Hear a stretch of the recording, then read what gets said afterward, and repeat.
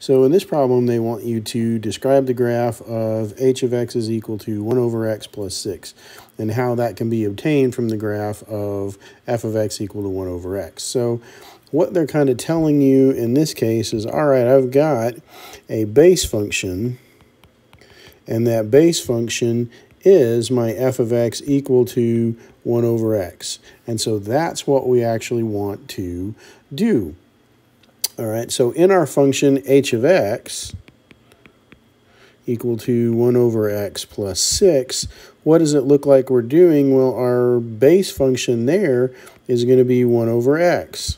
So that is our base function. So this thing looks like f of x plus 6. Now, kind of when we write it in this form, what we're seeing is now this adding on to the end looks like a vertical translation.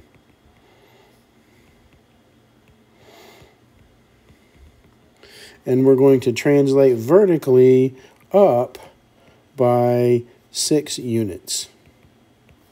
Okay, so that's what's going to happen there. So how we can obtain that graph is just we're going to translate vertically 6 units. All right, so we can look and see what happens when we just put in our regular function. So if we put in 1 over x, we're going to get a graph that looks something like this. And then if we come along and put in the other function that they wanted us, so that one was going to be h of x equal to 1 over x, and then we add 6 onto the end, well, that gives us the green graph that we've got there.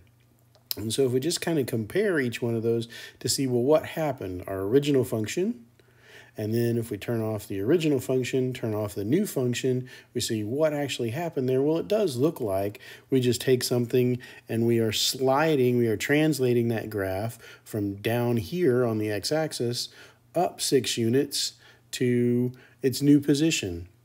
And so that's really all that's happening whenever we're kind of adding on that plus 6 on the end. So one way we can kind of see this is to graph both functions and then kind of compare what's really going on as we move from one to the other.